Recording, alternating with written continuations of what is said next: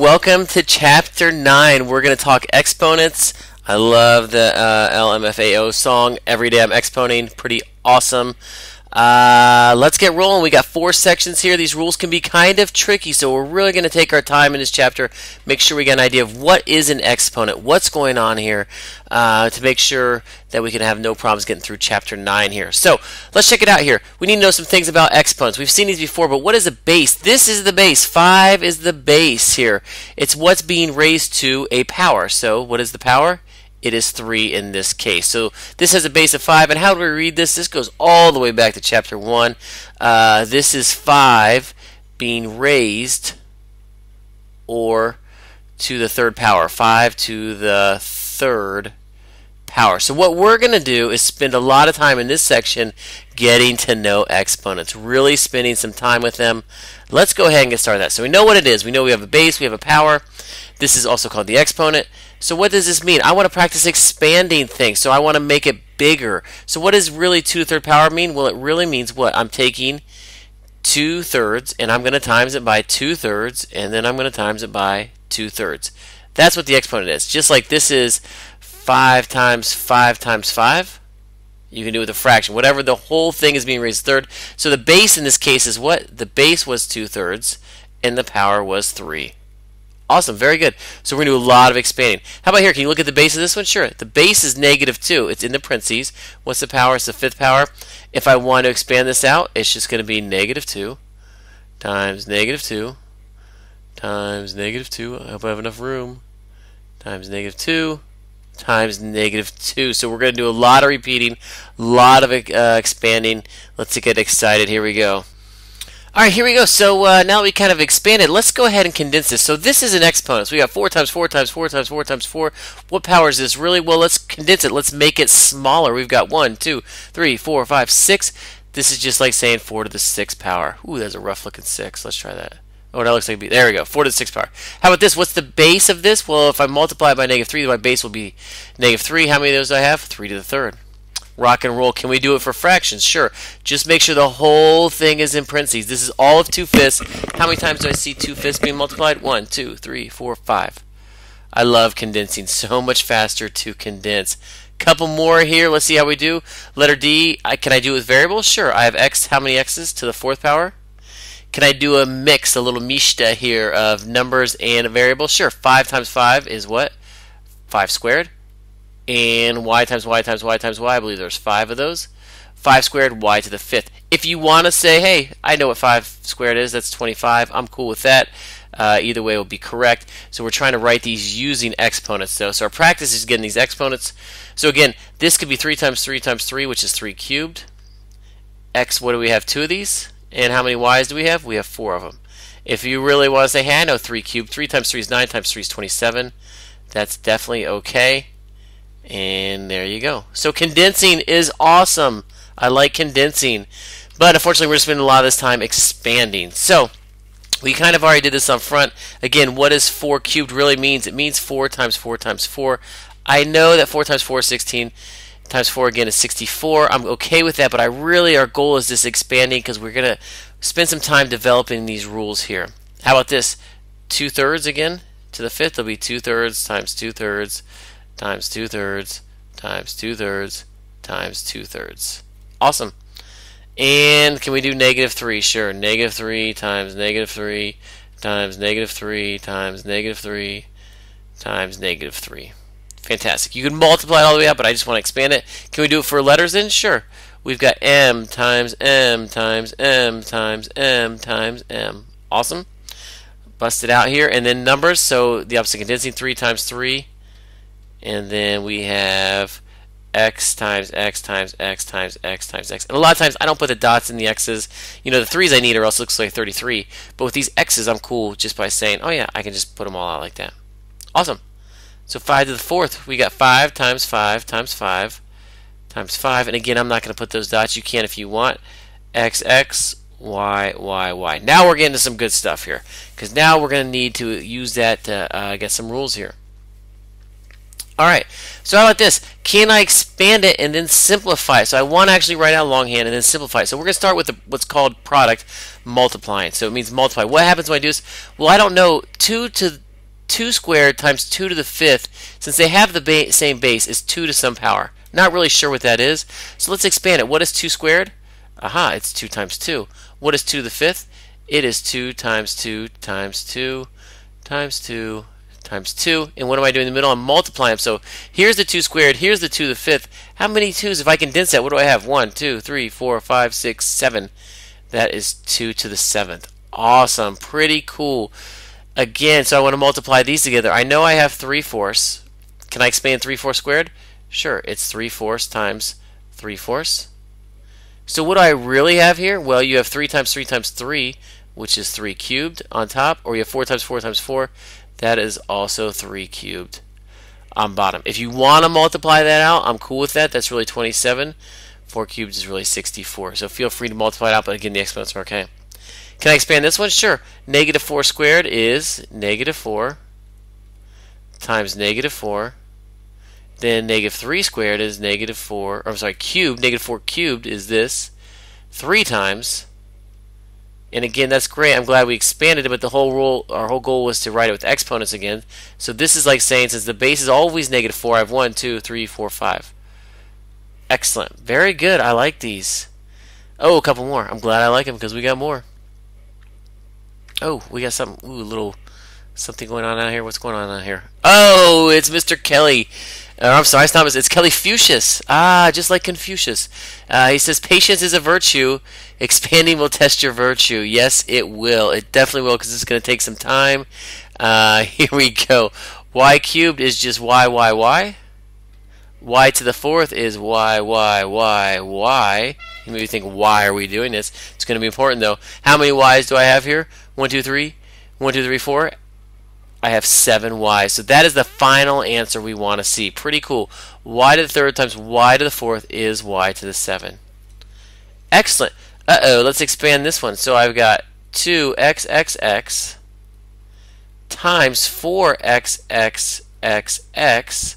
So what happens when I mush these all together? What is 2 times 4? Sure, that's just 8. How many x's do I have? These 3 and those 4, so I have x to the 7th. So I've got 8x to the 7th. Pretty cool. Pretty cool. And then the last one, I put parentheses here, but it's all multiply. So I'm looking at 3 times 3 times 3 times 3. That's 3 to the 4th.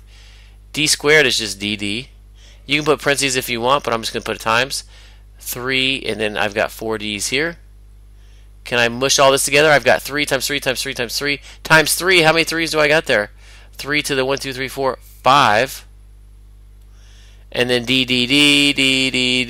This is d to the 6th. So really this mess simplifies to 3 to the 5th, d to the 6th. Pretty cool. Awesome. Moving on. So now we're going to look at powers. What happens when you have a power to a power? Oh, this is crazy time, but it happens. Let's expand it. I want to expand it. So first start with, let's square this. Remember, the whole parentheses is being squared, so that means you're multiplying it by itself. So that really means 2 cubed times 2 cubed. But what is 2 cubed? 2 cubed is really 2 times 2 times 2. Times that by this 2 cubed, I've got 2 times 2 times 2. Holy cow, what do I really have here? I've got 2 to the 1, 2, 3, 4, 5, 6th power. So really 2 cubed squared is actually 2 to the 6th power. Pretty cool. Oh my gosh, let's do this one. I've got 5 cubed times 5 cubed times 5 cubed times 5 cubed, because that's what 5 cubed to the 4th means. I'm taking everything in the parentheses, multiplying it by itself 4 times. Now let's expand that. I know 5 cubed is really 5 times 5 times 5. And I've got another 5 cubed here. Holy cow, this is, you're right, Kelly Fuchsius, testing my patience. 5, oh my gosh, times 5 times 5. I'm getting a cramp in my hand trying to write 5 times. There we go. So this is all times. Holy cow, can we add these up? I've got 3, 6, 9, 12. So all that was just say, oh yeah, that's 5 to the 12th. Woo! Woo! A lot of work on that. How about this one more with variables? Will that freak you out? Hopefully not. Really, we're saying what? This is x to the 4th, and I'm squaring it, so I'm multiplying it by itself. X to the 4th times x to the 4th. Expand that. We've got x, x, x, x. Over here, we've got x, x, x, x. So how many x's do I have total? Add them up, 4, and 4 is 8. Super. Very nice. Very nice. Oh, there's still 2 more of these. Alright, cube it. So I'm going to cube everything in the parentheses. So when you cube it, it's going to be 2x cubed times 2x cubed times 2x cubed. And now expand it. This is really, x cubed is 2xx. This is 2xx. This is 2xx. And I'm multiplying them. So let's multiply this out. What is 2 times 2 times 2? 2 times 2 is 4, times 2 is 8. And then I've got 3, 6, and 9. And I can already hear it. You know, I'm making this video. It's well before school started here. But I can hear it. Do I have to expand it, Mr. Bruss? And I know Mr. Kelly's going to get the same question. Yes, you have to expand it. That's the whole point of this, is to expand it. You may see a shortcut. Good for you, but we're going to expand it.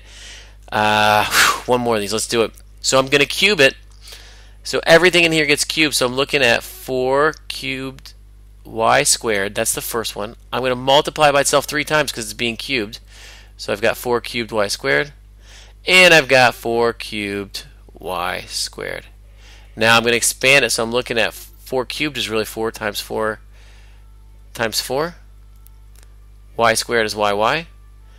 Then we've got 4 cubed again. And you've got yy. And then we've got 4 cubed again. And then you got yy. I feel like I'm a broken record. All this multiplying. So what do we got here? Help me out here. How many 4s do I got? 1, 2, 3, 4, 5, 6, 7, 8, 9. So this is really 4 to the 9th power. How many y's are in there? 2, 4, 6. Add them all up, so condense it. So expand it, we condense it, we simplify it. I love it. There's our final answer. Awesome. One more of these and then we're done. That's it. Quotient means divide. So can we do it with division? Yes, we can. This is a great one. So let's expand it. Again, the goal is to expand it. So 2 to the 4th I know is 2 times 2 times 2 times 2. That's the top. On bottom is just 2 times 2. Does anything simplify here? Yeah, it does. We can cancel. Since it's all multiplication, I can say this 2 cancels this 2. This 2 cancels this 2. What's left?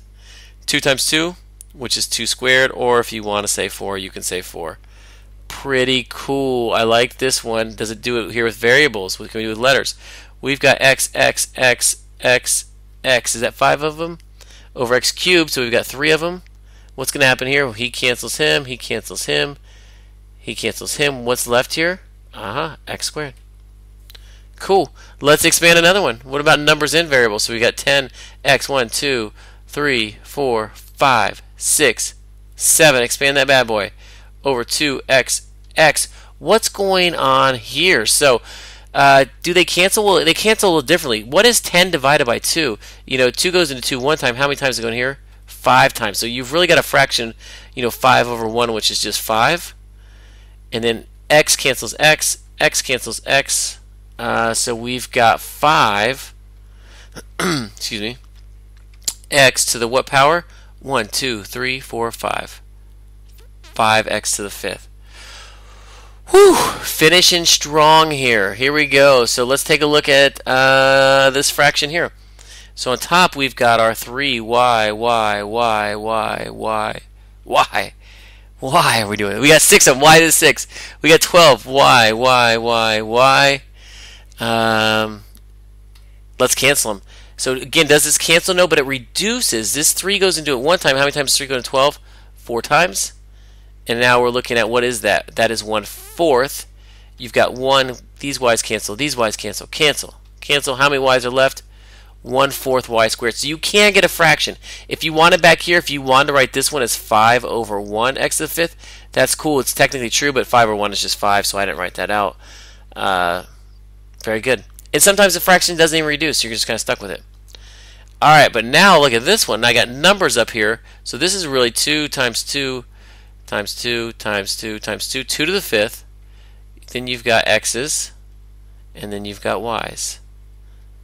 Y to the 5th. So expand that all out. 2 to the 5th. 2 squared is just 2 times 2. We've got 3 x's. And just, if it's not written, remember there's just a 1 here. Everything's got something. So just leave it alone. It's just that 1 y. Very cool. Now can we cancel? Well, I see some 2's canceling. That's nice. I see some x canceling. Super. And I see a y cancel. So what is left in all this mess? We've got 2 cubed. 2 times 2 times 2. I've got 1x in there, and I've got y to the 4th. So this whole big monster thing here turned into this little thing. If you really want to expand that 2 cubed, you can say 8. I'm cool with that. Either one of those is good to go. Fantastic. All right, I hope that goes well. Hope you don't get a cramp from writing this all out, but it's worth it. Kind of get the foundation. Good luck on the master check. We're going to end this chapter with game show fails where people just don't do very well at math. So double check it. See if you can see the mistake they make on live national TV, and their friends probably made fun of them. Good luck. Peace.